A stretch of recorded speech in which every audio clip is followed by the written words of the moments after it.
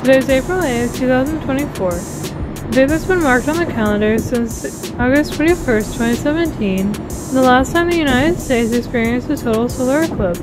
In 2017, we mistakenly thought being in 99.5% totality would be good enough, and we were very disappointed.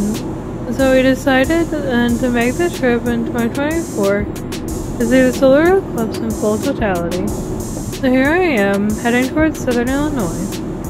Don't be fooled by the apparent lack of traffic. I'm about to hit a big traffic jam at this exit, and I'll be taking several detours along my 110-mile journey to avoid the crush of people heading toward the same place that I'm going to. And my first of a few detours will be through the city of Columbia, Illinois, not far from St. Louis. There was either an accident on the main road, or the traffic volume is just too much, and the lights might not be timed right. But going through this short detour through downtown will save about 10 minutes according to Google Maps. And just like that, back on the main highway, but still a lot of traffic heading toward the path of totality. It's about 9:30 a.m. right now, and the eclipse starts at about 12:45. We're now bypassing the city of Redbud, and apparently a few people have the same alerts on Google Maps because I'm thinking this road probably gets very little traffic at all. There's not even any lane strips on this road. It's about 10 a.m. now, and I have about 82 miles to go, so I'm getting a little worried. I do have 3 hours, but I do have one good-sized city ahead of me before reaching my final destination. Hey guys, it's Emily. What's up everyone? Thankfully I did scope out some potential cities where I want to see the eclipse today. I'm headed to the city of Anna, which is about 15 miles south of Carbondale, which is going to be very packed. Carbondale will probably have 200,000 people viewing the eclipse there, most likely at Southern Illinois University. The actual population of that city is only 20,000, so you know the traffic will be horrible not just leaving, but getting there as well. I'm hoping Anna won't be as bad, and the good news is it will have the same 4+ minutes of totality. In the forecast, mostly clear skies with a high of 75 degrees. Can't get any better than that. I've waited 7 long years to see this eclipse, and now the day is here. Let's go.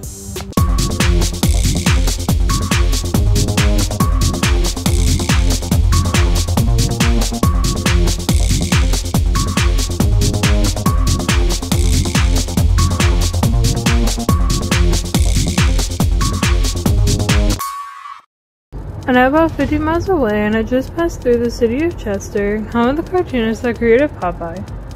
Check out my Chester video on YouTube. Traffic has gotten much better, and there's the Mississippi River beyond the trees. It's now about 11:30, and I'm just 15 miles away from Anna. Most of the rest of the traffic I saw turned off toward Carbondale, but it looks like smooth sailing from here. Thank goodness. And I've arrived in Anna. Some very high clouds in the sky, but I think they'll burn off. Let's check out a map of Illinois real quick to see where Anna is. Anna's located in the southern end of the state, about 10 to 15 miles south of Carbondale, where much larger crowds will be. Carbondale will have the same amount of totality as Anna, about 4 minutes and 8 seconds. The yellow line is the center part of the totality track, and you see Carbondale on the one side and Anna on the other. Okay, to get something to eat at this McDonald's since I have 50 minutes before the eclipse starts and 2 hours until totality. It's 11:57 according to Bank Marquee. And many businesses are shutting their doors at noon so people can watch the eclipse. Not much traffic here at all, which is a good place.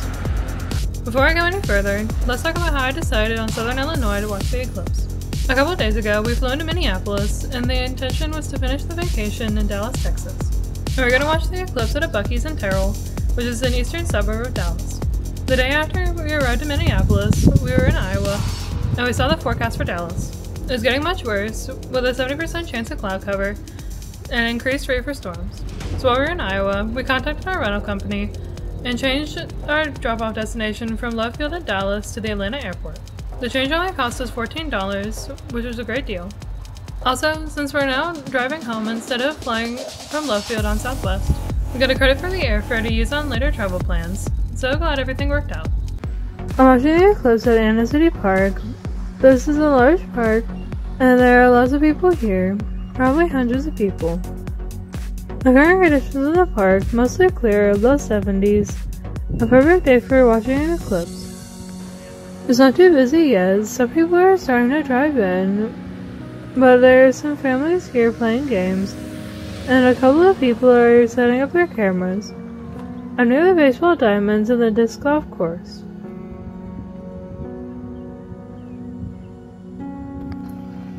It's now about 12:45 p.m. and the eclipse has just begun. Can you tell the eclipse has started? Neither can I, so let's take a look through the special glasses. Now I can see a little piece of the sun is missing on the right hand side. It's now about 1 p.m. and a few more people have showed up. No real change in temperature or brightness, however those thin clouds I saw earlier are burning off, so it looks like the skies will be completely clear, which is fantastic. About 10 minutes later, we're about 48 minutes away from totality. It's still great weather, not much of a breeze, not too humid. It's still not a whole lot of activity yet. I don't know if people are planning to show up right before totality. Also, there are still very few clouds, and it's still not a real change in how bright it is outside. The forecast called for the temperature to drop by 3 degrees during totality. Taking a look through the special camera lenses, and a little bit more of the sun is missing. It's looking more like Pac-Man. I'll be checking conditions every 5 minutes or so since we're about 43 minutes away from totality. Looking through the special camera lenses, and the sun is looking more and more like Pac-Man. This reminds me of 2017, when I was home and looking at the sun's shape through my eclipse glasses. People are beginning to stream in now. Also, I noticed this parking lot has many different vehicles from many different states. There are more people walking around now and getting their preferred viewing place on the grass or even on the baseball diamonds near me. It's definitely not as crowded by any means, but there are more people than there were when we got here half an hour ago. Now I'm at 1:20, just 38 minutes from totality. Let's take another quick look at the sun. There's even more of a Pac-Man look to the sun. It's getting pretty exciting for sure. I'm hoping the camera equipment we brought will take a great video of the eclipse. I'm not a professional photographer, so I hope I do a good job. In addition to my Osmo Pocket 3 camera, which I'm filming on now, here's what else I brought.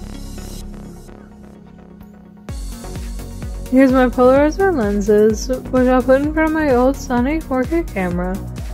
The Sony camera has more zoom than the Osmo Pocket 3, and the polarizer should take out a lot of the manufactured light in the video. And here's the Sony ZV-1, which is my first 4K camera that I got a few years ago. I got an attachment that allows me to place the polarizer in front. My only concern is the zoom will put too much pixelation, but maybe I can clean up the video in post-production. And to get the Pac-Man views of the sun, I have this special filter, same materials as the eclipse glasses. It takes out all the harmful light and leaves that orange color that shows the sun safely. And it goes without saying that we all have the eclipse glasses. We got the eclipse filter and a 5-pack of glasses from Amazon a few weeks ago, and the filter has come in very handy. I'm glad we got it. The parking lot is really filled up now, so anyone heading to it right now is gonna have a hard time finding a space. There's still not many people outside quite yet. About 5 minutes later, and a little over half an hour until totality, it's getting close now. Just a little bit more activity outside, more people looking through their eclipse glasses, I still don't see much of a change in the sun brightness, and I checked the temperature and it's 74 degrees right now. Cue that old 1980s song, because the sun has Pac-Man fever. This might be peak Pac-Man right now. I'm so glad I changed my plans, because the weather is perfect here in southern Illinois. About 22 minutes away from totality, and it feels just a little cooler out. The sky's starting to get dim a little bit, and I'm starting to hear birds and crickets, like you would normally hear in the sunsets. Look at the sun now. It's definitely past Pac-Man look, and heading toward the sliver look to it. It's getting really close now, really exciting. You can feel the energy from the people here. 18 minutes to totality, and it's continuing to get cooler outside. It feels like sunset now. The skies are continuing to get slightly more dark, not a lot, but definitely noticeable. Also, there are more people walking around or sitting in the grass waiting for totality. Definitely more excitement at Anna City Park. A little under 12 minutes until totality. Things are changing very quickly now. I'm noticing a definite coolness in the air. The sun is almost at a sliver. I think this will be the last update from the Eclipse filter looking at the sun.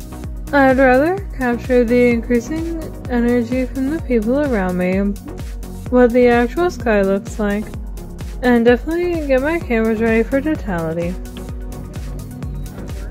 Check this out. Everything has that dusky look to it. It also sounds like sunset, doesn't it? The birds are chirping. I'm starting to hear some crickets.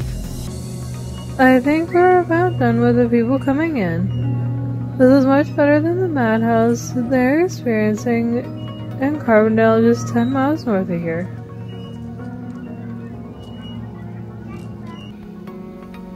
Now 8 minutes from totality. The skies are a little darker, not a lot darker, just a little bit.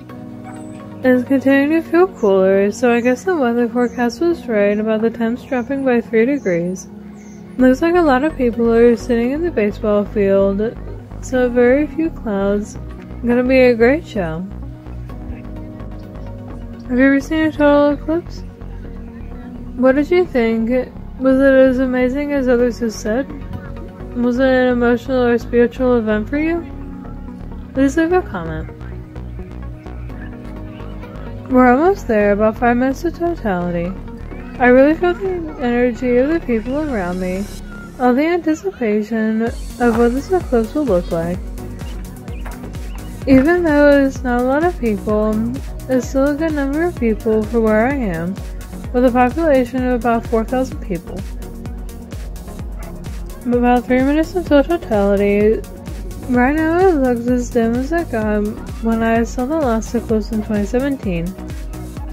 I remember at this point in my house 7 years ago, these were the conditions when it reached 99.5% totality. This was as good as it got back then. This is what it looks like at 2 minutes until totality. Everyone's waiting for the big event. Definitely feels like sunset.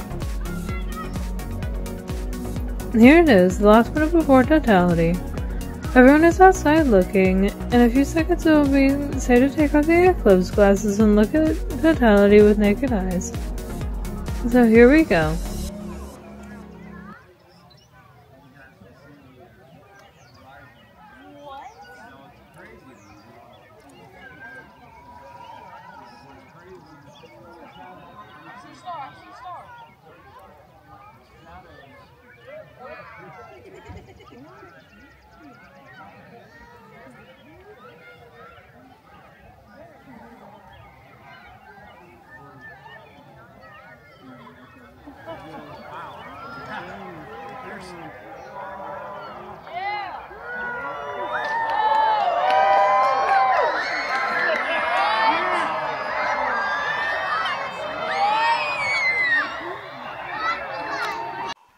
This is unbelievable. It got completely dark all of a sudden, and this video cannot do the eclipse justice.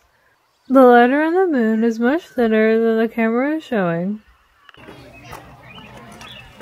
This is what it looks like at the park right now. It is dark, with just a little orange lightness at the horizon. Awesome and unbelievable. I wish I saw this 7 years ago, but glad to see it today. That gunfire indicates we're halfway through totality.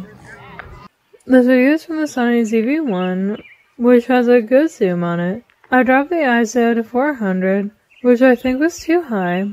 Looking with my eyes, I didn't see any red color around the surface of the moon, but the camera is picking up red for some reason. I did see some great images where solar flares were shown from a very high resolution camera, but I doubt my camera is picking up the flares. Here's a close from my DJI Osmo Pocket 3. I dropped the maximum ISO down to 200, so I wouldn't see too much artificial light. The gimbal is correcting all the shakiness, but there is not much zoom on the camera. It's still a great picture even in the dark, so again, I have to give props to my new camera.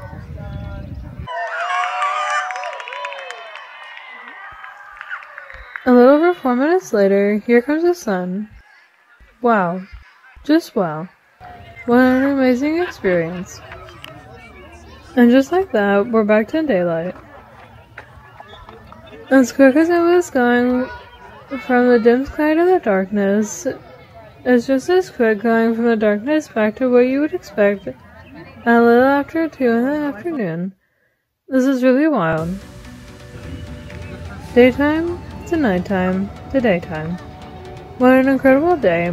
I think everyone in the city of Park enjoyed the eclipse as much as we did. This is an emotional experience as well. We checked the temperature as we left and it was 69 degrees. The temperature cooled about 5 degrees during the eclipse. But real quick, I want to demonstrate how I went from daylight to the darkness. Just before totality, it looked like this, and probably 10 seconds later, it looked like this, like the sun had set 30 minutes ago. It was that sudden. It was a really strange experience, like my whole body got covered with a blanket. I'm not sure if it even came out on video, but I think I saw a couple stars in the sky. Then right after totality ended around 2:03, the sky changed and it looked like this. I didn't stick around and wait for the eclipse to end completely. I thought it was a good idea to head for the interstate and head home. The drive home was interesting. This is what much of the interstate drive was like from when I got on Interstate 24 just north of Metropolis. I found I was thinking the backups would be limited to this area, and I was so wrong. Traffic almost came to a stop when I reached Paducah, Kentucky. In fact, it was so bad I had to get off the interstate and onto the scariest bridge in America. This bridge was bad enough without a lot of traffic, but with a lot of traffic, it's horrifying. And Google Maps did not accurately show all the backups that I drove through.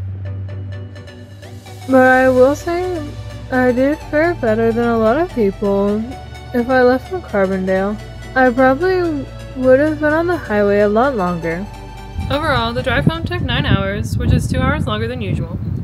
The traffic was very bad all the way to Nashville, so we had to take many detours that paralleled I-24. We stopped at a rest area in between Nashville and Chattanooga at around 9 p.m. Central Time. The rest area had a map of the current traffic patterns all around Tennessee. Would you believe the traffic was still really bad from Carbondale to Nashville? That's insane. I finally got home around 12:15 a.m., and it could have been much worse if we didn't take some back roads. Oh, and here's some irony. Remember how we were going to fly home from Dallas? Well, the flight ended up being delayed an hour. So if we saw the eclipse in Dallas and flew out of Love Field, we would have gotten home at around 11:30. Not much of a time difference at all, and I have flight credits to use later. I was really shocked at how emotional this was, especially for my parents, who said this might be their only opportunity to see a total eclipse. They were really glad they got to see it. The next chance for a total solar eclipse is a small area around Montana in 2044. However, there will be an eclipse in 2045. That will be over Orlando, which will be interesting. I wonder if I have children, then they'll beg me to go see the eclipse at Disney World. Park tickets will probably be $1,000 a day by then, but we'll see. And that's it for my video on the 2024 solar eclipse. I hope you enjoyed this video, and I'll see you next time. Thanks for watching. Bye!